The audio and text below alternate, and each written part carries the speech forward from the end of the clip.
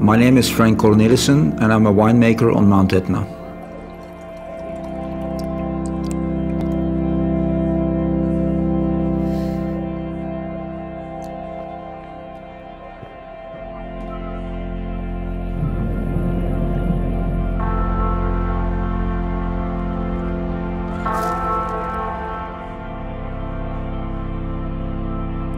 When I visited Etna, I found a bottle that I tasted, and it was a wine from a small grower, nothing fancy.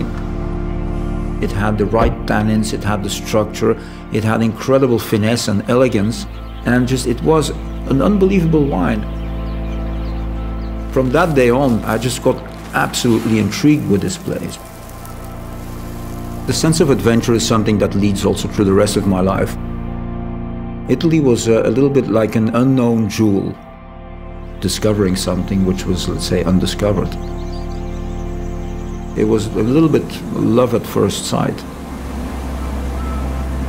Etna is in Sicily, but it is, in many ways, it's the island in the island.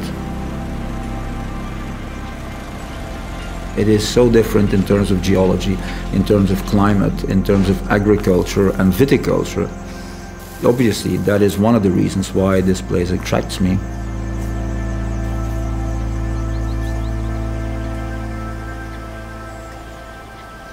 Etna was unknown. I had all the ingredients and a great soil, old vines and a very special area. We can plant ungrafted, which is very difficult in today's world.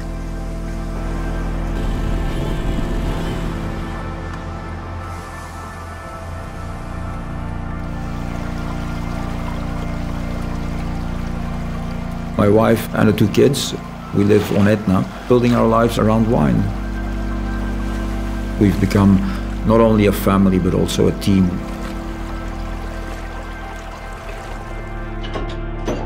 The things you do not want to control is Mother Nature. When the grapes are ripe, everything fits. There is always perfection in fermentation. It's like the wine makes itself.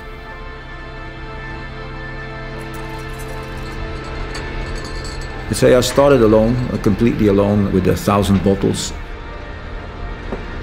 Today we produce 100,000 bottles. Magma is our grand vin. A grand vin is a combination of the labor and the selection, the drive and the perfection of man, combined with an unbelievably special and precious soil, a vineyard site which produces absolutely high-end quality of grapes. That is Magma. Magma always tastes great.